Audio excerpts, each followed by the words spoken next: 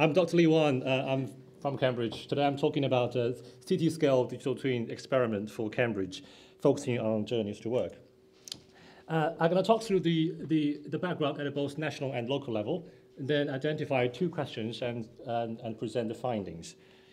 That's the slide I want to skip. Yeah, let's look at the national picture. So this shows the trend of commuting in England for the past about 25 years. Despite of the population and employment growth, we see a declining number of trips, particularly for commuting.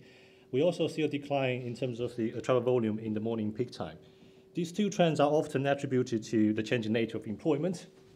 Zooming to the local level, we see that the number of self-employed has doubled, more than doubled, and the number of part-time workers has nearly doubled over the 30 years time in the Cambridgeshire and Peterborough Combined Authority area. Linking that national trend with this local trend, we have two research questions. First, how the self-employed part-time workers are different in terms of the place of work and the method of travel, and what's the possible magnitude of impact for Cambridge if teleworking becomes prevalent in terms of travel volume and mode share. Again, the study area is the Combined Authority area. And we have a multivariate model which shows that in terms of place of work, after controlling a wide range of factors, the self-employed workers are much more likely to do home working. But in terms of mode of travel, they are not very different from the employees. A bus appears to be very attractive for part-time workers. Then we use this insight to have a computer simulation model to test this teleworking scenario. These are the assumptions.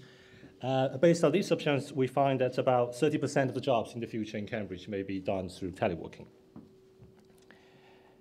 And then we put this through, and the model can simulate and visualize that the potential reduction on commuting flow in this region.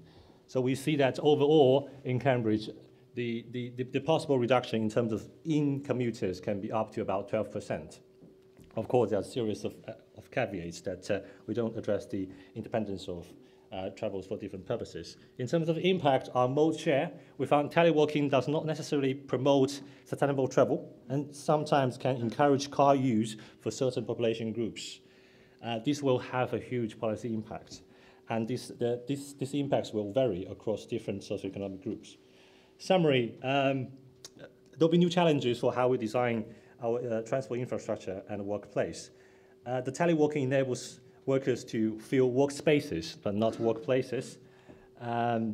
This will affect how we design our future offices. There are enormous opportunities for the city-level digital twin.